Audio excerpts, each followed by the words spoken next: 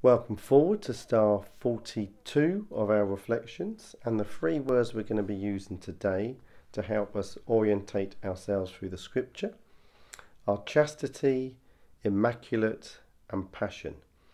And it is, I suppose, worth pointing out that these three words have been chosen at random with the scriptures, which has again been chosen at random.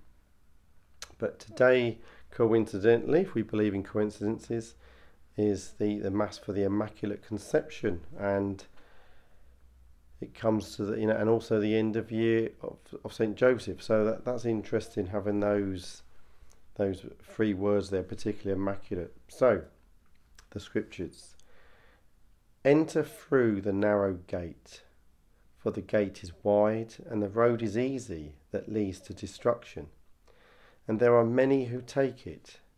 For the gate is narrow and the road is hard that leads to life, and there are few who find it. So if you want to pause the video, give it some thought, then please do so. But I think with this particular script, again, a very familiar one, maybe over familiar, and therefore we don't give it as much attention as we should. We've now got the opportunity of looking at it and trying to orientate for it with three completely different words, which should be interesting to see what comes out of that thinking. But what I like about this bit of scripture immediately is that I can see how lamma can be applied to it straight away. So you could look at it literally, what does that say? And I think that's clear. Then you could look for allegory, but you could look for your own allegorical examples as well, make them up. Looking for moral metaphor here, and about extracting that and then using it to just sort of think about how you live your life, and also looking for analogy which will help understanding, or all those things will help understanding. So it's not just about recall of information. We want to recall information, but we certainly want to understand it, and using that lamma technique will certainly help there. So I think the first thing to note is that you're given two choices, because there's two roads to take, so A and B. And what will help decide which road to take? Now in life we have choices all the time, and sometimes it's not easy. Sometimes you get a choice between many things. In fact, the more choices you get, the harder it is to make a choice. And that's actually true. And in fact, the more choices you've got, where even when you do make a choice, you feel less satisfied because you keep thinking about all the choices you didn't take. Now that's worth discussing, but not now. So here we've got these three words: chastity, immaculate and passion.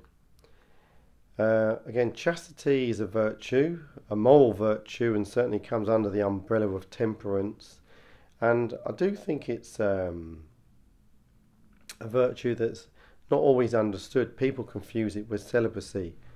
So you need to look at what is the difference there. I think in terms of chastity here, it helps us make decisions. So if you are chaste and you practice chastity, then you will make decisions. It's a virtue that requires us to use our reason and faith working together to actually sort of, if you like, to put or place our sexual desires under control or under guidance. And what's good about it is that it also honours the self, but it's also honouring the other person. So again, if you have choices around that particular virtue.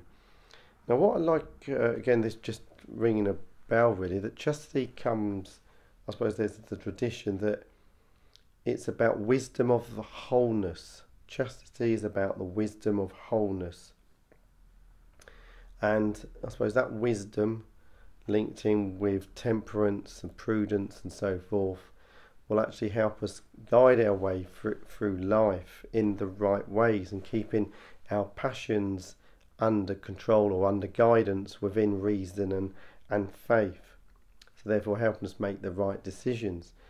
So going back to the word immaculate to try and bring it all together, clearly that could all come under that umbrella. But we're not talking about the Immaculate Conception, and today's the feast of the Immaculate Conception. And Mary said at the Annunciation, Mary said yes, because she had a choice. And when she appeared at Lourdes, she actually said, I am the Immaculate Conception. And what does that actually mean? So again, I suppose without wanting to go on, this bit of scripture through, I suppose, using those 3 words is about choice, about saying yes to the right things, and using virtues to make sure that when we do make a choice, we're maximising, I suppose, the probability of making the right choice, but not just for ourselves, but for other people. Just think about the decisions that the Immaculate Conception made. Anyway, a lot there. God bless.